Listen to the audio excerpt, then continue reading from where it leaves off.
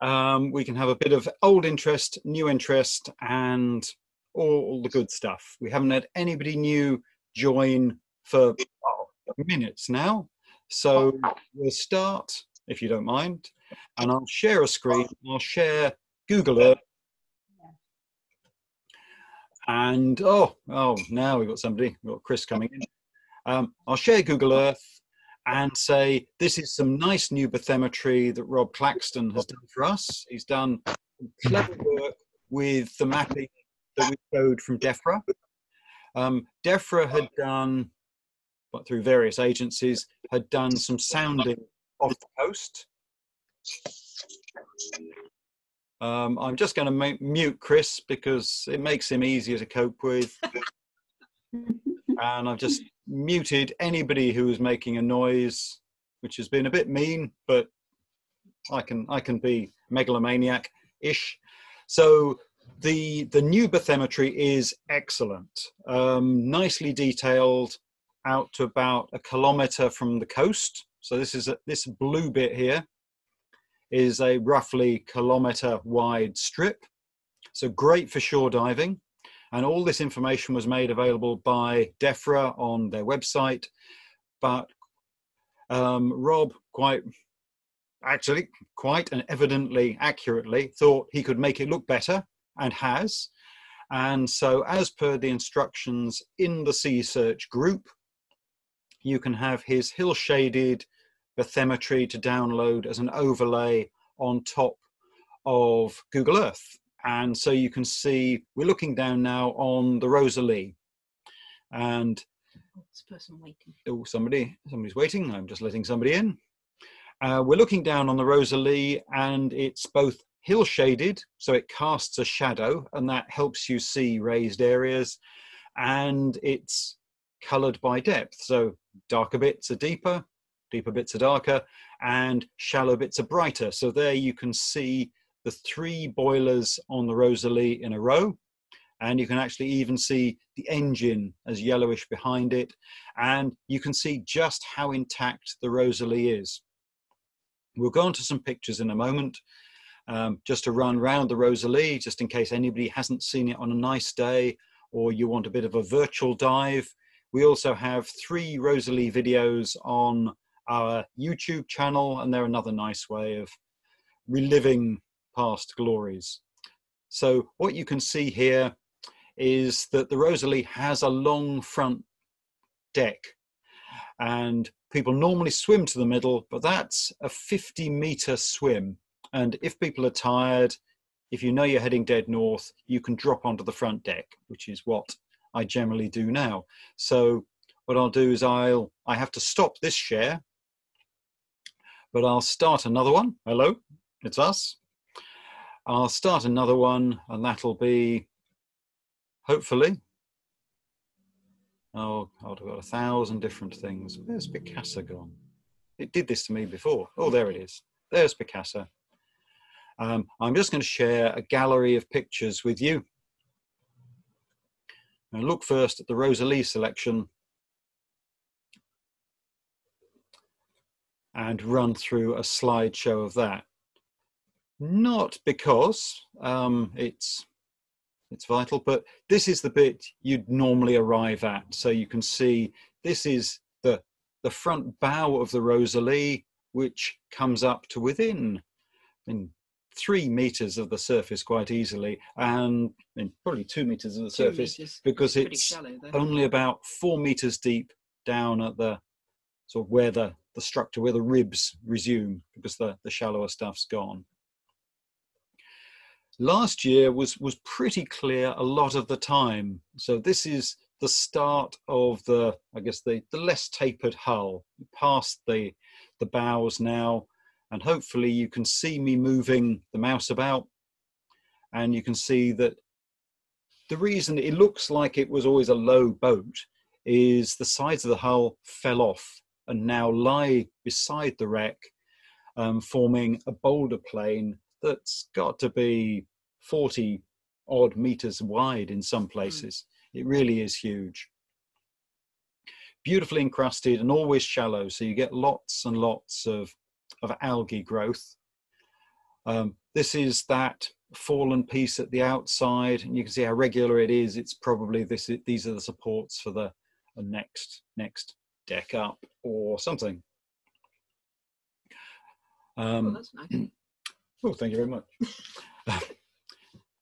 So the thing that always strikes people is how well encrusted at limited depth the Rosalie is, and that keeps it a focal point for other fish. So we get good shoals of fish flashing around over the wreck, and unfortunately that brings in anglers as well. So we get a lot of angling debris drifting in, and we have had some fishing debris, lost pots, and even the idiot amateur potters as well last year. But it's a nice boat. This front section's getting very holy, but more worryingly towards the back of the boat, there are certainly plenty of areas that you can set off on its own. There's plenty of areas where you could potentially penetrate the wreck, and I really want to discourage that, because somebody's going to get stuck in it, and it's going to spoil it for everyone if you meet somebody who's been down there for more than a day.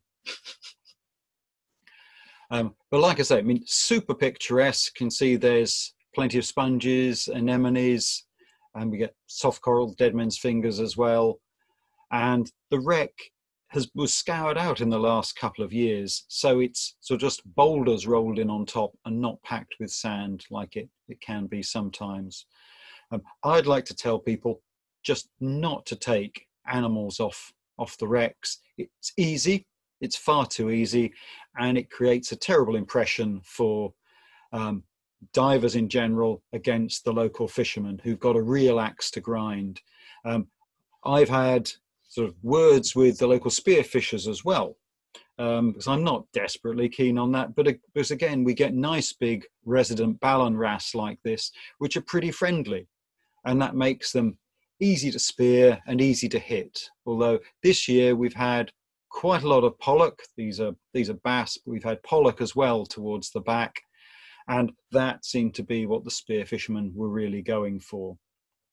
Here's a couple of crabs caught in just a slice of monofilament that's been lost from something else, and the crabs can't get out of that at all.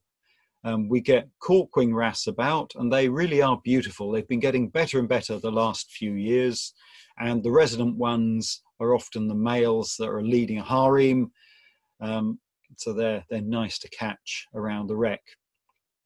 Yeah, I think it was probably 2017. Chris and I took off a big old chunk of rope from the front, and I did quite a lot of rope and net last year. And I know that Mark Crane brought lots of stuff back, and I think really need to hammer it into anybody who goes past, to be careful about what you take off. You don't want to be removing live animals. Nearly all the stuff in the piece of net there is dead, and we were taking it off to recover to the beach so we could free them, because it was just taking us too long to try to free individual crabs, although most of those are dead, and it stank formidably. And that tells the story as well. That's Chris with a handful of bits of fishing rod just everywhere. Further onto the wreck, the upper deck and the lower decks are more distinct, and you can see the way the life graduates, with the light on top encouraging algae and the channeling of water encouraging other things to grow. We get quite a lot of sponges inside. I left this picture in because I'm sure it's a recurring thing that people have noticed, these spikes that form on pieces of thin material out of the wreck. I think almost every year I go around and try and knock those off with a flint, but they reform, and they will reform. So keep an eye out, but not literally. Once you get to the middle, you get onto the boilers, and the boilers are spectacular, but last year the water was pumping through them, and so the area around the engine had pretty poor visibility. I was on one dive where silt was streaming out of the boilers, and I wonder whether this is a thing that will be cyclic or persistent. Maybe it's just the direction of flow. It might be that the boilers will start to clear out, and they might collapse if they have to support more of their own weight. Here again, the boilers are high bits, so you've got fantastic algal growth. Green stuff is always a telltale that you've got lots of light, and this red stuff is tasselweed, or Caliblepharis ciliata, eyelash weed sometimes. Beautiful eyelash weed. Beautiful eyelash weed, according to the book. Sometimes you see a lobster in there, and again, you can see the massive amount of silt that's collected. So, I mean, I wonder whether some years the stuff pushes up and it just gets caught in these like traps. You can see there, this was the dive where the silt was pumping out. It's just streaming out of the bottom of the boiler. And perhaps there was a new fracture and the water was coming through. Now, obviously, there's lots of life, lots of crabs, lots of lobsters about. And the best bit, I guess, for seeing wreckage is down at the back on the western side where you get a big wall. Inside, we've had sort of fantastic shoals. Oh dear, we've lost Chris. Ah, well, he's gone flat, which isn't like him, because as long as he can't hear, he'll tell you he's a chesty chap. Anyway, so these are red mullet, and we had a good shoal of red mullet, although they disappeared early in the season. I think perhaps they're easy to catch or easily bored, and we lost them. The engine is a nice piece of sort of landmark, and so the two remains of sort of standing, I think, valve work above the block are what gives it its presence. Fantastic fish life there. There've been wrasse, bib almost persistently shoaling around that part of the wreck. And that's another corkwing wrasse. Behind the engine, you get the prop shaft. I'm sure you're all familiar with the prop shaft. Heads back across the deck. And again, these long, low girder-like pieces, I'm sure, have been undercut, because I'm sure... They used to be almost flat, didn't they? Yeah, they've been almost level. And another giveaway that this is recent is there's not much growing here, whereas normally the deck's alive with stuff. It used to be sheets of anemones, didn't it? Yeah. The So Troglodytes ones. yeah, so I think that's taken this material out. These boxes underneath the prop shaft are beginning to look a bit deformed to me. Some of them are really starting to cave in, probably under the weight of the prop shaft itself, which looks to be solid, and also where I think the propellers moved in the last couple of years, or maybe last 5 years now. Because I'm sure it was over in an open deck, and then 3 or so years ago it came over, and now it's lodged against one of those prop supports. Probably when we had that big storm. You think during the tides, the surge? Yeah, possibly. The prop is difficult to appreciate most days because often you can't see quite across it, and this wasn't super clear, so you can see the mush in the water. But looking down, you can see that it is starting to break up the deck underneath it and lodge against these supports. So I think eventually it's going to sink fully into the deck. And some people say, oh, well, it's nice to be up at deck level, but I'm pretty sure this is the engine room floor, which is why the debris field is so wide, because this is a floor no one would ever have walked past. You can't imagine Kate Winslet and Leonardo DiCaprio strolling the deck and going, oh, look, an eye-level prop shaft, because this would have been down below the waterline, otherwise the propeller wouldn't have worked very well. But nice to be able to see, and a spectacular piece of ironwork.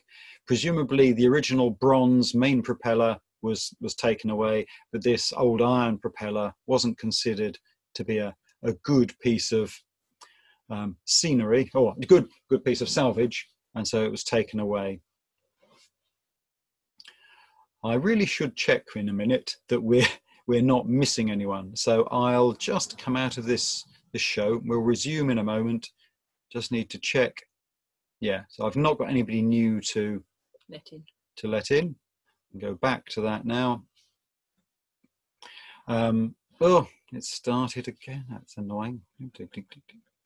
I will click annoyingly through all of these to get on. That really shouldn't have happened. Sorry about that. At the beginning of these talks, people tend to be slow to arrive and log in, and I don't really want to have them waiting around, because with this type of share, I can't see the people who are trying to dial in.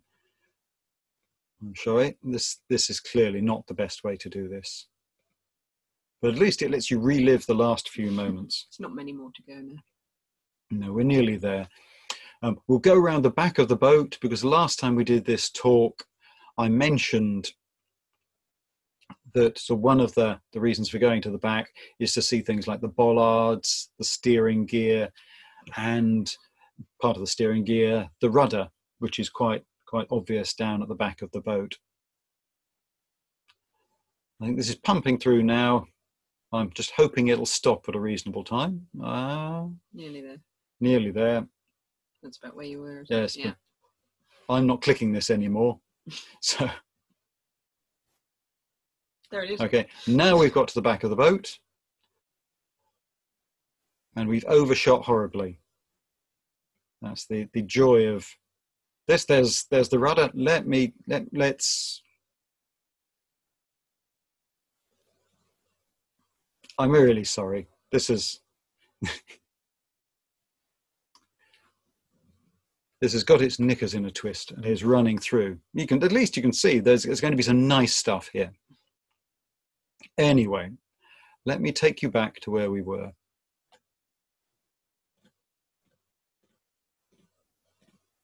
That's it. Okay.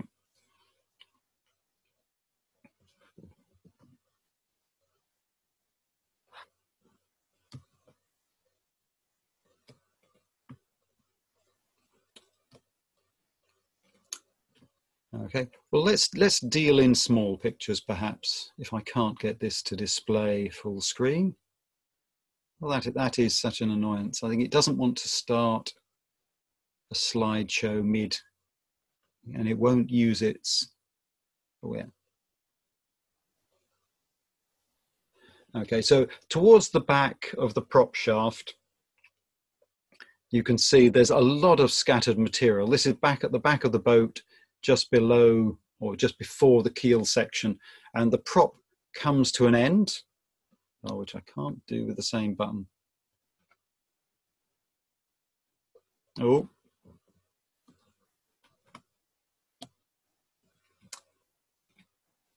Oh, this is mildly humiliating, isn't it? I'm sorry about this.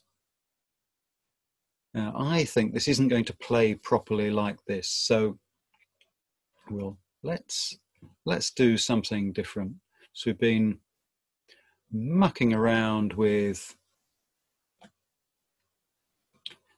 Zoom for a while, and we'll go to another program whilst to say that other things at the front, which perhaps we won't spend as long talking about now, are sort of the sand plains. As well as diving for the Rosalie, we dive Weybourne for the sand, and you might think, why on earth would you do that?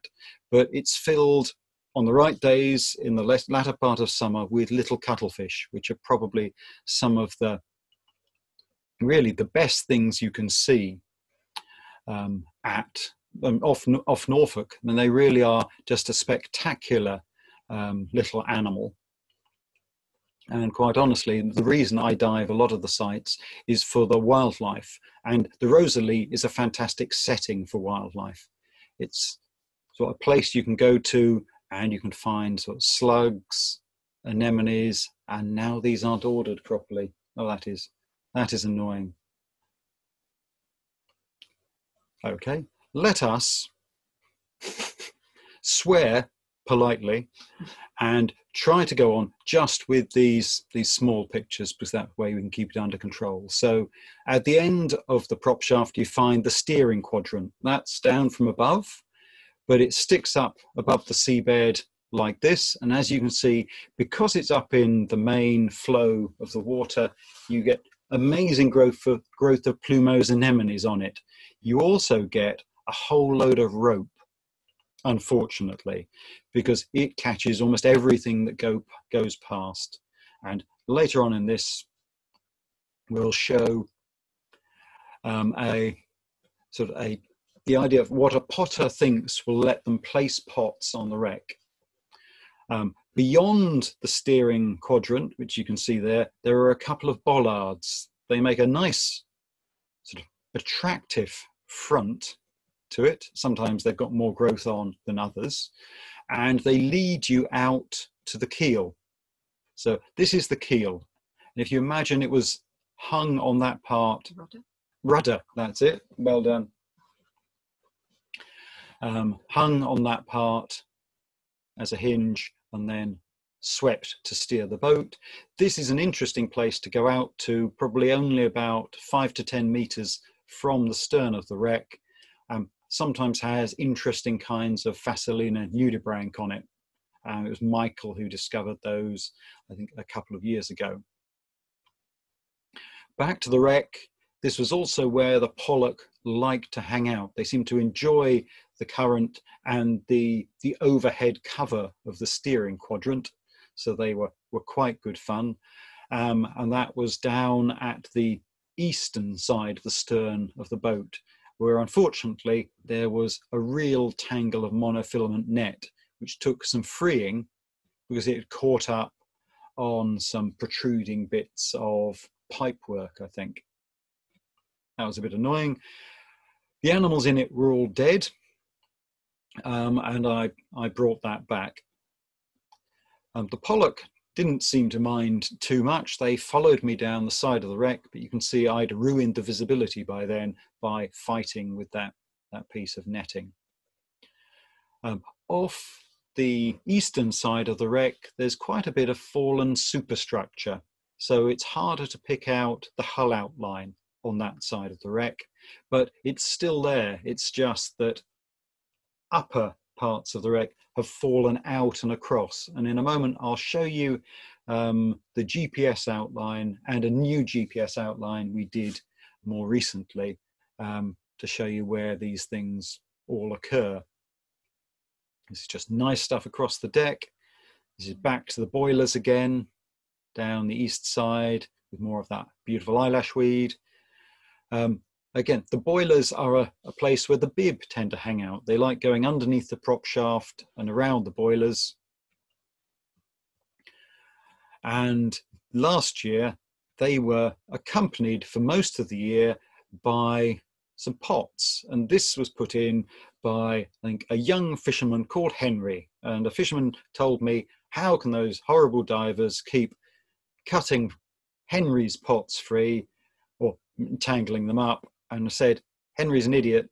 Henry keeps dropping these pots inside the wreck, and the ropes, which he's put this hose pipe on to prevent them tangling, just tie around the engine. So he did this at least twice, and this was pretty close to where the amateur potter had added his, it was almost like a keep net, which, I mean, I think we shouldn't do that. And it's, if we must take them, we can just pick them up, the crabs and lobsters, and I wouldn't.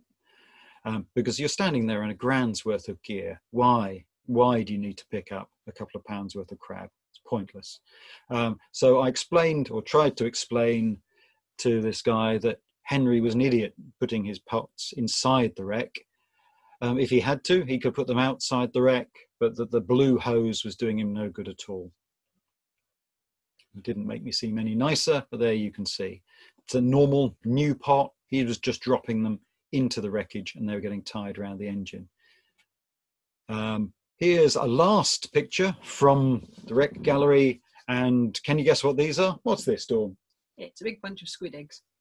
It's a big bunch of squid eggs. So this isn't a display sort of that Durex have paid for.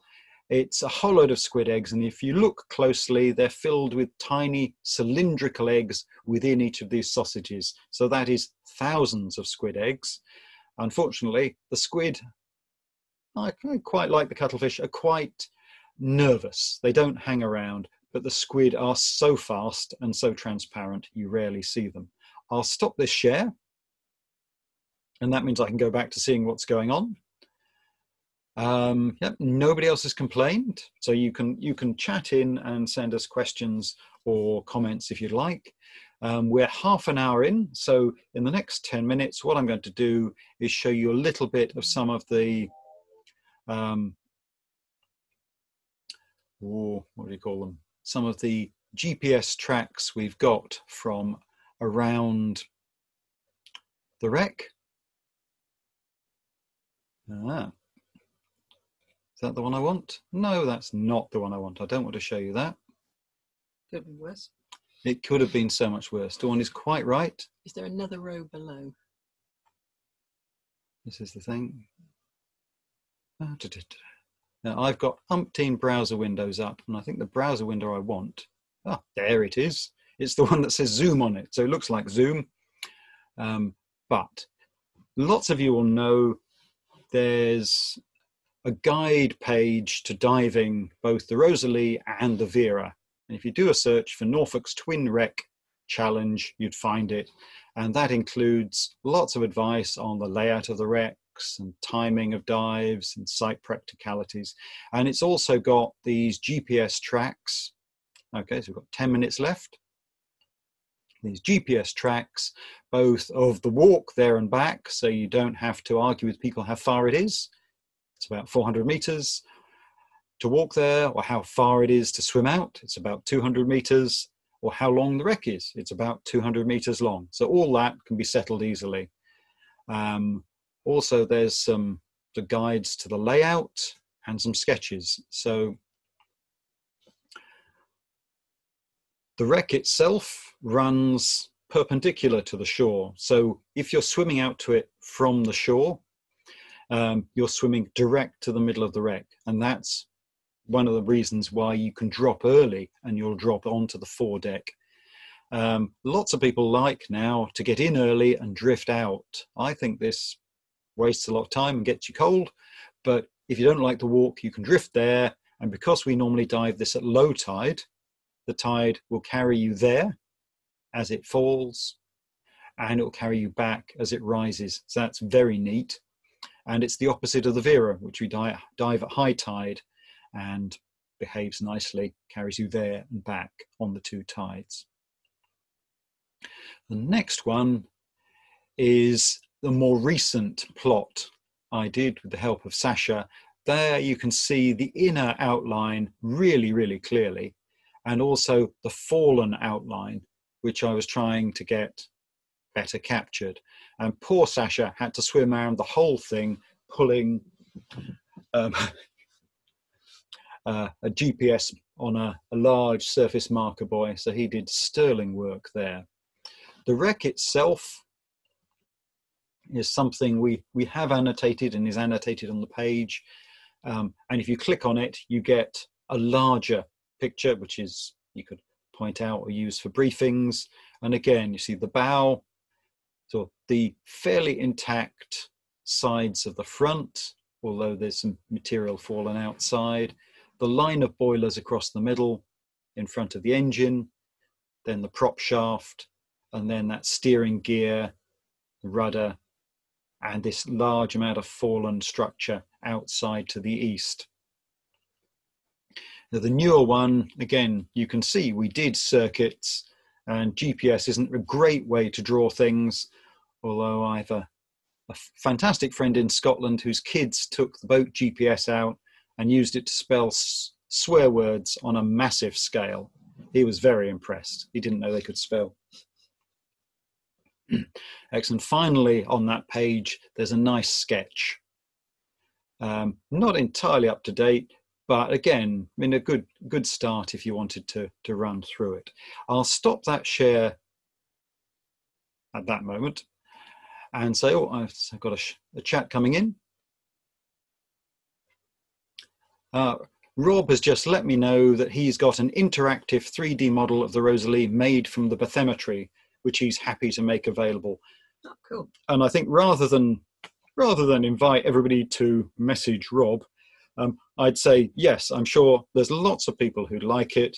And if he's able to make it available in the Seasearch East group, that would be great. And people can comment on it and ask for help from there on. Rob's been doing a massive amount of work on the rendering and appearance of the bathymetry, and hopefully we'll make a lot of use of that in the coming year if we're ever allowed out. I don't know if we'll be allowed out. Excellent.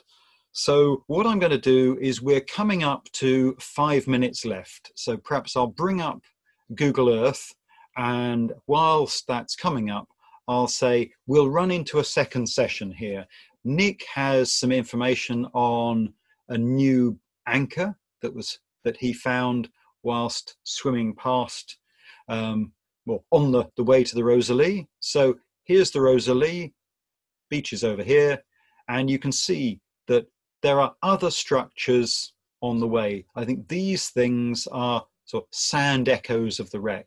They stretch over to the west as well, but these sand echoes aren't that obvious when you're swimming over them, but they're not rich in extra features. But inside, down here, there's often quite a good boulder plain with things growing on it, and as well as some landfall features. I think maybe they were there and there of the sort of first wind farm. There are sort of good boulder plains which have extra bits of wreckage which may have rolled away from the Rosalie, and Nick has a thing which I'll ask him to show when we start our next session.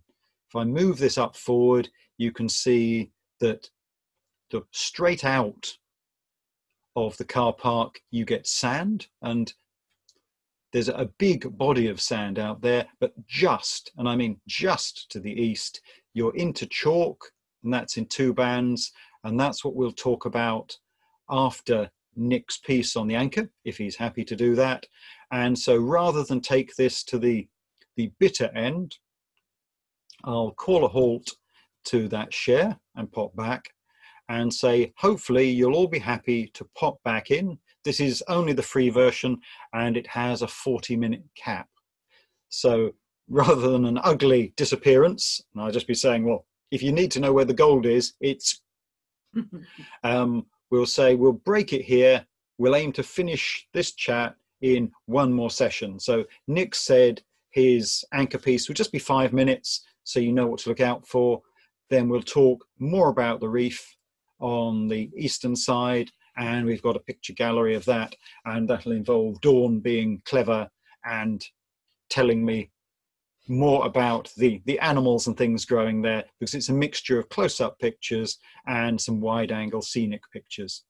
Because the reason for going to the reef is to go for the animals, and one of the ways to appreciate the animals is to look close, and that's what Dawn does as a specialism. Okay, so I'm going to stop this call now.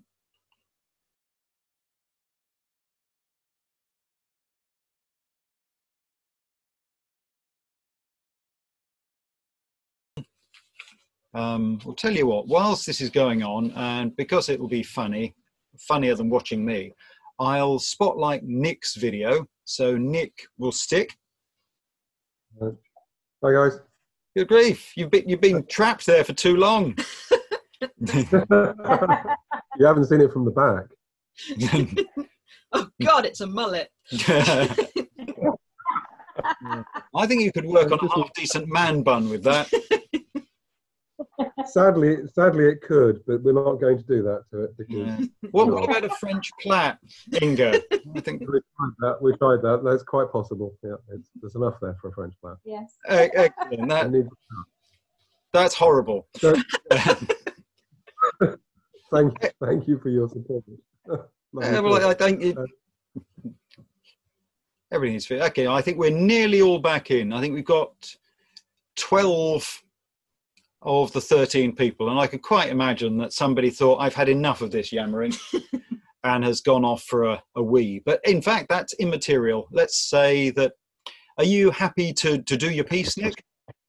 Yeah, I tell you what, if you pop up your bathymetry just a minute, just so I can try and pinpoint on it where I think this thing is, and then I'll share some pictures. You can pop me back on focus.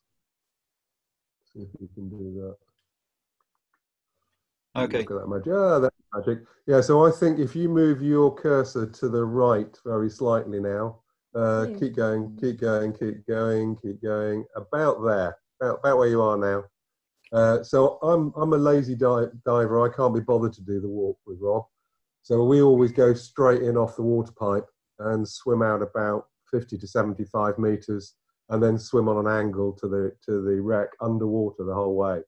So this dive's about a 2-hour dive for us typically.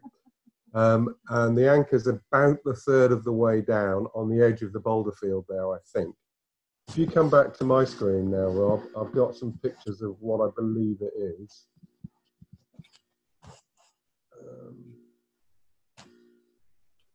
Okay, so I've got to stop sharing, and then you'll be back. That's it. So if you share, how do I share my screen? Yeah. You should have a share thing at the bottom. I have. What magic it is. If you cruise down to the bottom, hopefully you'd have the option to share. You'd say share screen. I have. I'm sharing now, I hope. Can you see something now? No. No, I'm just getting this really good view up your nose. Oh, lovely. Is it good? Are you enjoying it? Yeah, coming up right to Inga's nose. I see what we're doing. Is it because you've got him on Spotlight Video? No, it's because I've got to somehow get to the right screen here. Yeah. I think he can share whatever he wants from his end. It's just we've chosen to spotlight him. Oh, you started sharing. Oh, yeah, excellent. Wrong thing. Well, that's. Unfortunately, I can't share what I want to share. Why can't I share what I want? Yeah. What Picture of an anchor. what can you see? Ah, good. Right. So, hang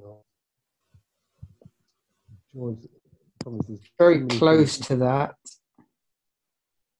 Right. So you can see that anchor, can you? Yeah. So that's what I believe. Right. That's what I believe it is. They're interesting design. They've got a couple of names. They're called flipper deltas or HYDs. Essentially, they're launched vertically, as per the picture on the left-hand side. And it doesn't matter which way they fall. If you imagine that not being tilted but vertical, it doesn't matter which way they fall, they'll then dig in. And they're specifically used for laying cables and pipelines. And then they're recovered. Hopefully this will come up over the back of the deck like this from a line that's actually secured to the bottom end. So when it's launched, it's got a chain on it going off to whatever you want to secure. And on this other end, there's a buoy. So that when they come to retrieve, they go back, pick the buoy up, pull the buoy on board, and then recover the anchor over the aft deck. The one down there, I think, is a 1/2 ton size, which is smaller than in these photographs. And it's full of life. It's got a colony of fanworms all over it, lots of prawns, a lobster, a lot of sponge. This is all from memory, because unfortunately it was my first solo dive and I decided to keep it simple and not take a camera.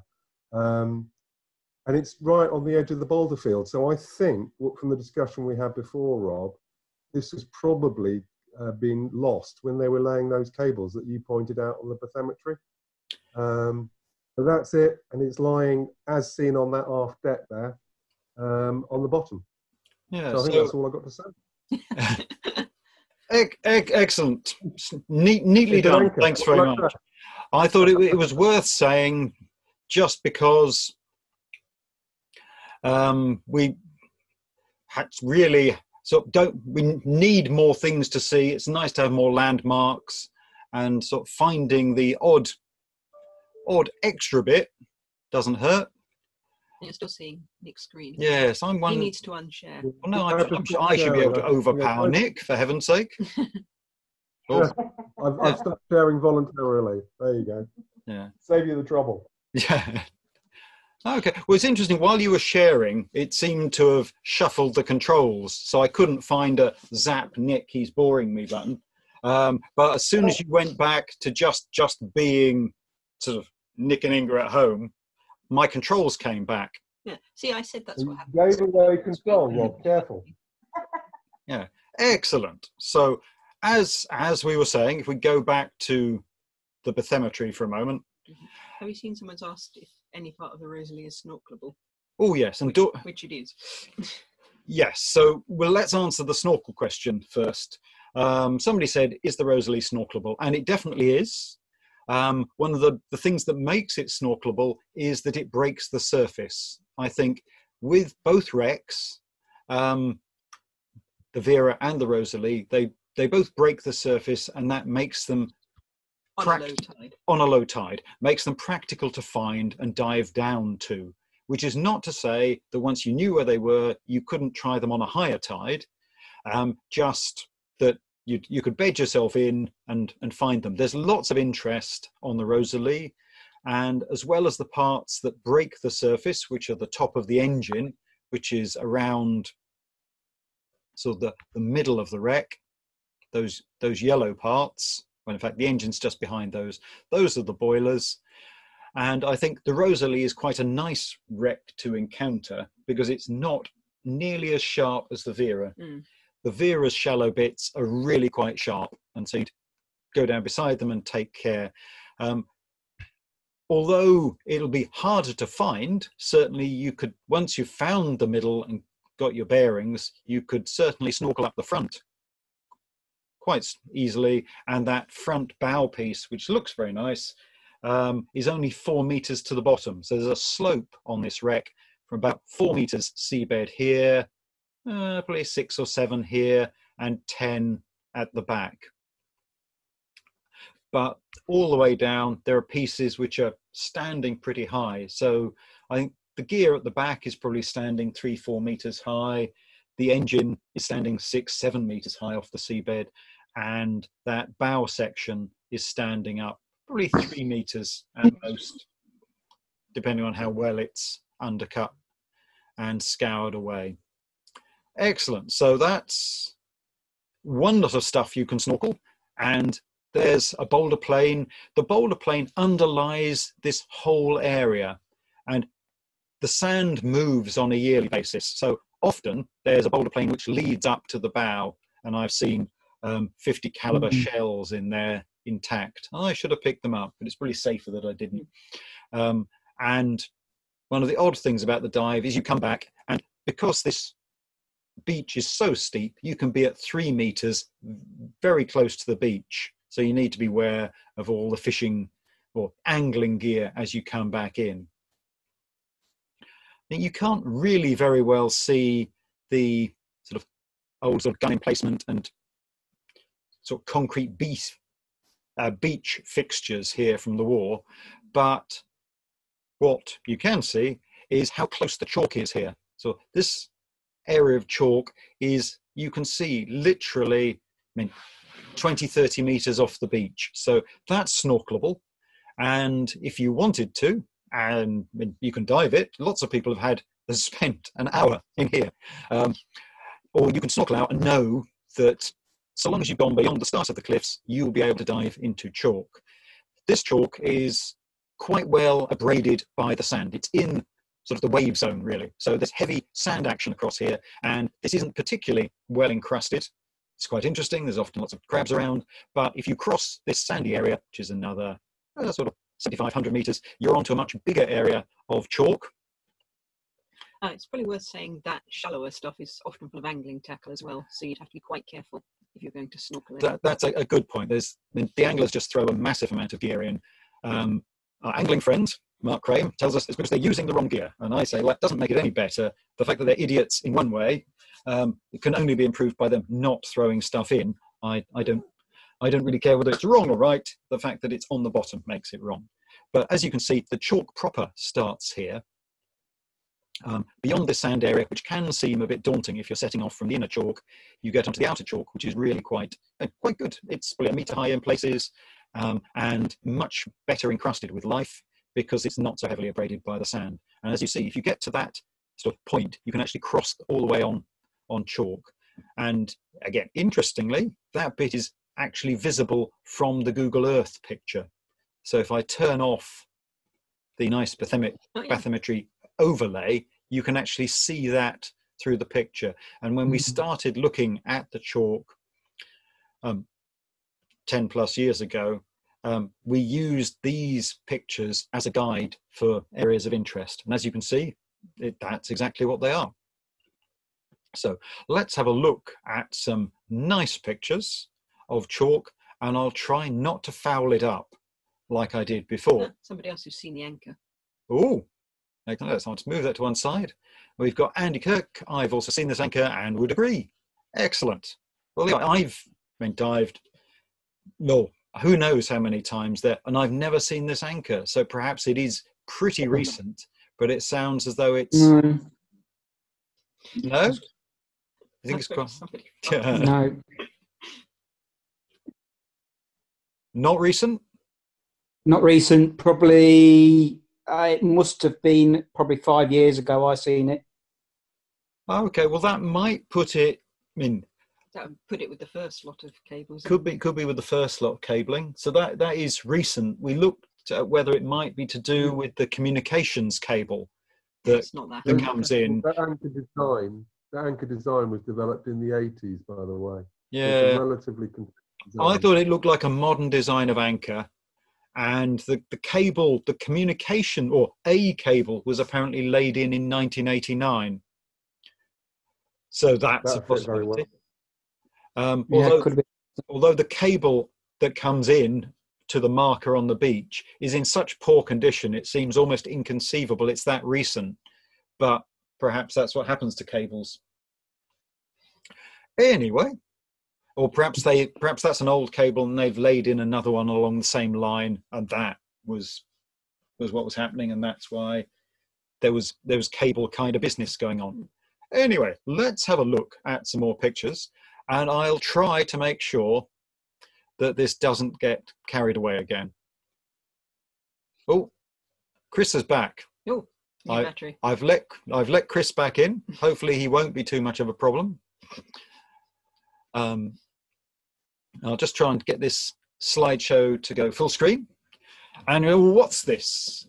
This is one of the many fishing weights that people have found. We have round weights, ones with spikes sticking out. spiky weights, Teardrop shape. teardrop weights, all kinds of weights. That really lovely Victorian one we've got somewhere. Lovely. Yeah.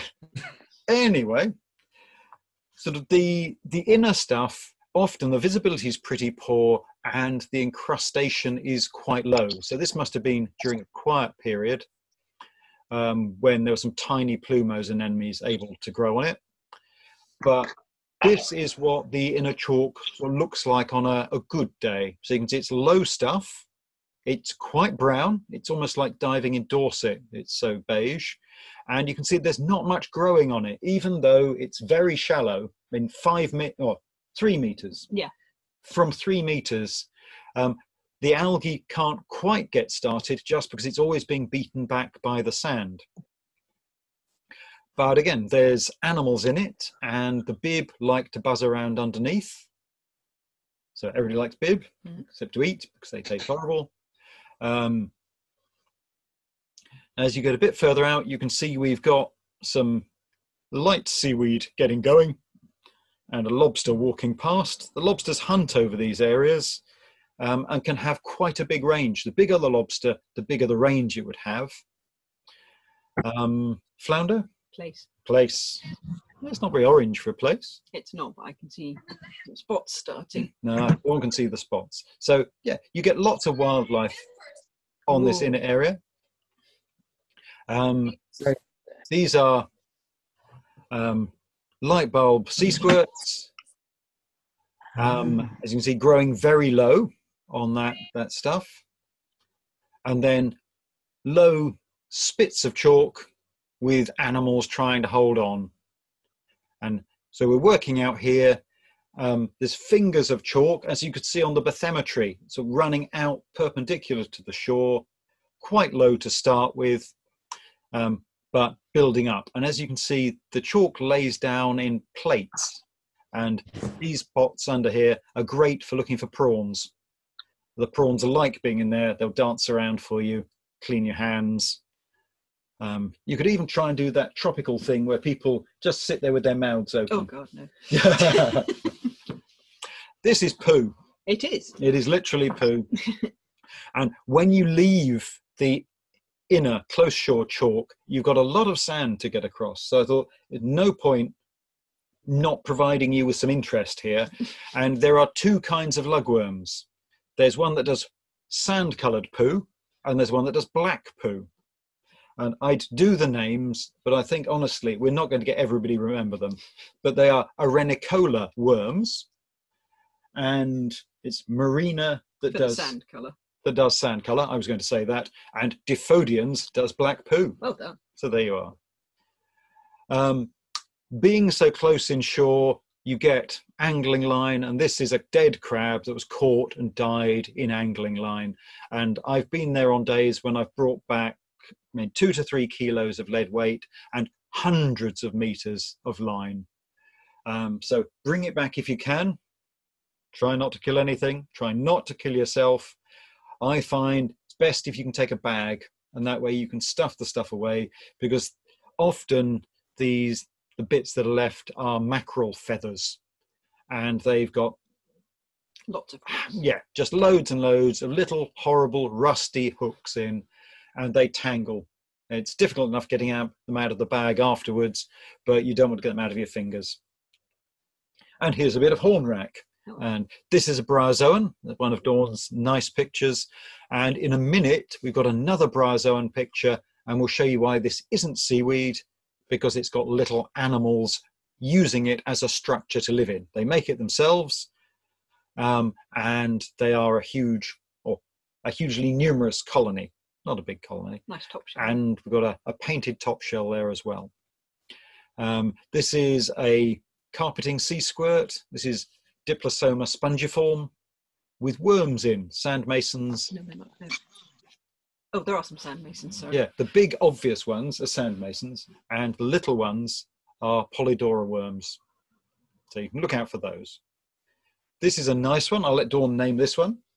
This is another bryozoan. This is Bowerbankia citrina, and it's called citrina because it's yellow like a lemon. They're memorable or what? So it's very closely related to that hornwrack we just saw, but you can see it looks completely different. And that's the problem with bryozoans. They're cute. Here's a squirt. This is a club squirt. And what's this one called this year? This one's Morchellia margus currently. Still Morchellia margus. So this one, if you look at it closely, it's got lots of spots, little red spots. So more spots than the other kind, which only has one. Yes. Excellent. Once you're back to my pictures, you don't have to just look at one animal at a time, but you can see this is a great area for looking for sea scorpions. This is the long-spined. You can tell it's got a little white tassel by its mouth and a big spike there. And they seem happiest when the seaweed has started to set in, because they're just lost in that. They ambush things and hang around trying to frighten you. I thought this was a sponge with bryozoan in it. I think you're right. I think it's goosebump sponge, isn't it? Yeah, I think so. We won't spend too long. We're not doing an ID evening. We're just showing there's lots of nice things, and they're interesting and encrusting, very heavily encrusting. This is a bryozoan. It's a piece of finger bryozoan. And this is really like a horrible piece of KFC chicken, which, well, it's pretty horrible on its own anyway. But it looks like a horrible piece of KFC chicken. But when you zoom in, you can see all these little sort of umbrellas or shuttlecocks. And those are the individual animals that are living in the mass that makes up apparently the whole animal. So this is a colony. This is a finger or jelly bryozoan. So it's all wobbly and horrible. But there are thousands of these little animals in here, and they feed by catching stuff in these little shuttlecocks. So it looks like a coral polyp, but this is actually a lot more complicated. You can say that again. Okay, crossing the sand, you might get a bit of exposed seaweed. This is Gracilaria. It's got to be growing on something. So the chalk isn't very deep, but there's almost always what they call a veneer of sand here. And it could be 6 inches plus, because this is a long weed, but it'll hold on after growing out when it's been able to get a purchase while being uncovered. Next picture is a nice compass jellyfish. I'm sure everybody loves jellyfish. And again, it's a thing to look for as you cross the sand. Very nice photographically in the last couple of years. A nice clean jellyfish against the sun, ready to sting you in the face. Mm-hmm. And a starfish. There you are, a highlight of the sand. But eventually you get to the outer chalk, and then you'll be on to sort of more seaweed, more animals, and this kind of encrusting. And you can see the place is sort of it's almost jungly, almost upside down. The ground is covered in things. And these are more bryozoans, these little golden trees. These are bugula. Yeah, spiral bryozoans. Excellent. And where you get bryozoans and hydroids, you get nice slugs. This is a nice one of Dawn's slugs. And this is a Genolus. It's now Antiopella. Oh, yes, of course, it's Antiopella. I forgot last time as well. So Antiopella. And this one's glassy clear, and you can see its digestive tract carrying the poisons it gathers from what it eats up into the end. Nice picture. And this one's a Leucoselenia sponge. Yes. So a little sponge made of tubes. So most sponges are full of holes. This is made of long holes. This is holes surrounded by sponge. So isn't that tricky for you?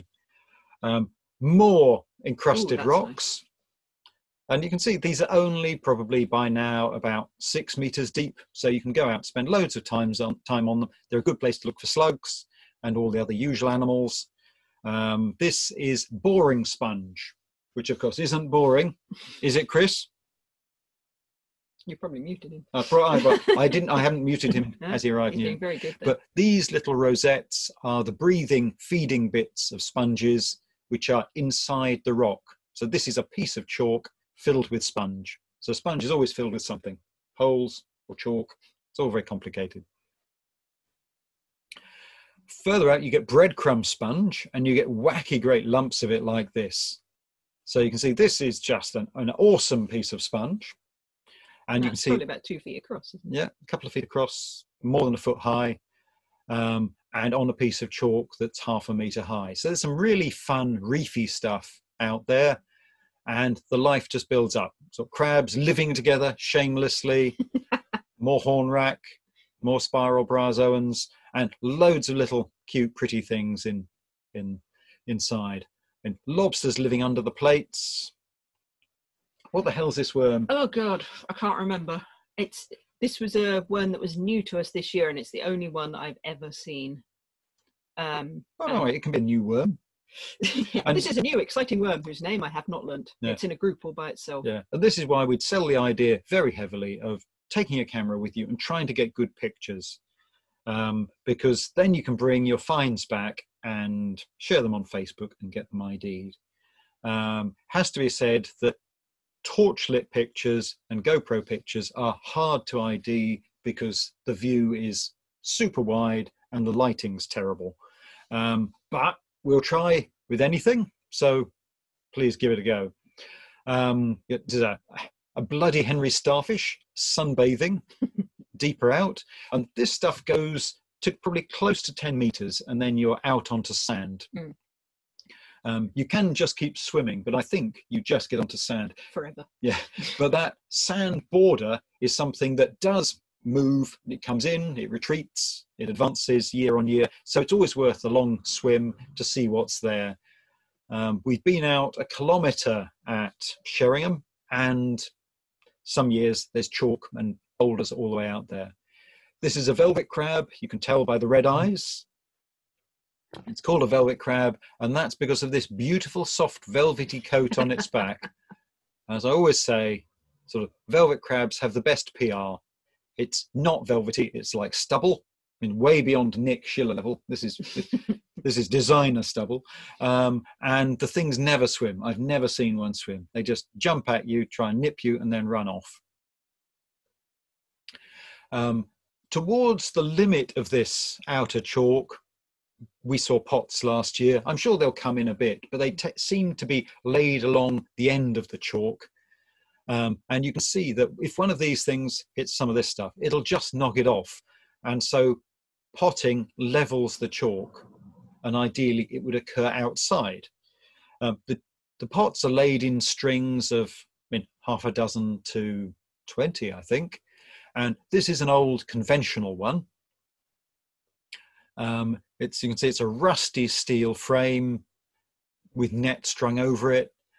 These are often plastic coated to start with, but as soon as the plastic coating is broken, they just rust out and the plastic coating is lost. So the plastic coating is some of the most common rubbish along the shoreline.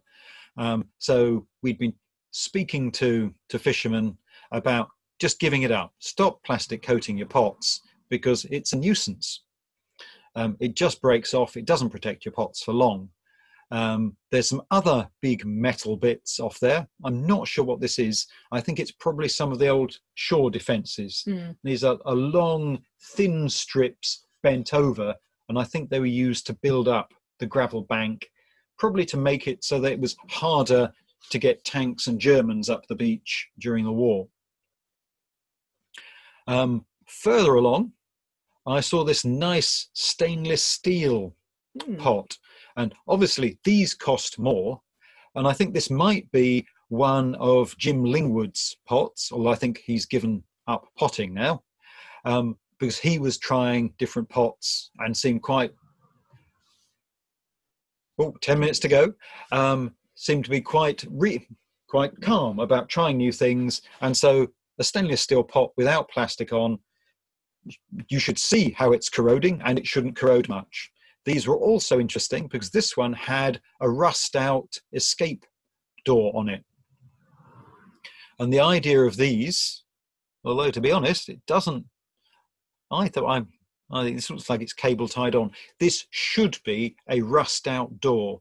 And the idea of this is that it should be held in with steel rings so the pot eventually becomes something that lobsters can walk in and out of. I think there are hinges here. I think there are steel bits attaching this black plastic to the outer bit, which is I think that could be it. Yeah.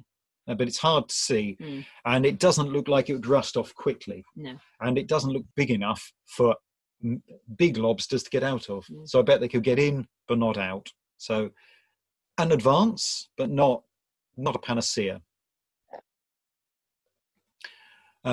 Here's the kind of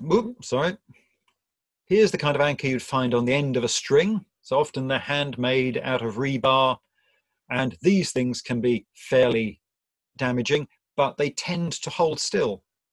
I've got a couple of chat questions come in. Has anybody tried galvanized? I'm not sure. The fishermen are very funny about what they do. I mean, you'd imagine that some buy these from Gale Force Marine, and they're just a standard thing that people buy in. Others commission them to be made locally and could have anything they want. So I haven't heard of galvanized. So normally they seem to rot like anything. It might be that galvanizing doesn't last very long. And stainless steel seems expensive. I think ideally we'd push them into a mindset where they didn't want to lose these things, so they placed them more intelligently. Then it was worthwhile investing in sort of better pots, and the whole rotten plastic and long-term potting damage would be reduced. So nice piece of mermaid's glove sponge on top of this, probably flint. Because this is a big ring, or at least a horseshoe of stone, it's probably what they call a paramudra, a pot stone, and that's been freed from the chalk. It's about 60 million years old, and it's got a nice mermaid's glove sponge on it. Getting towards the end, I included this because this is a helter-skelter hydroid, and this picture that Dawn had taken down, it meant you could see how the branches of this thing helter-skelter down the stem. I don't know if I included the other picture. Let's move on and see if the other picture.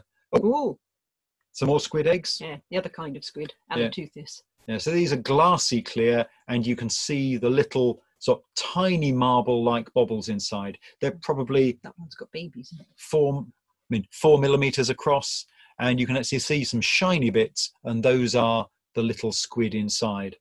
I've got some fantastic pictures of that off Weybourne as well. I know you have, much better than that. Okay, we'll do a talk on interesting animals later. Here's a piece of chalk which has suffered a pot strike. So this kind of scrape and surrounded by shattered chalk is what you'd get from a pot being dropped. And there's going to be a certain amount of damage. What you'd look for with these pots is for them to be laid so they don't move and they're not dragged about on the surface, that they're deployed quickly and decisively, and then they're recovered quickly and decisively and not dragged along the coast. Here's a nice, elegant anemone.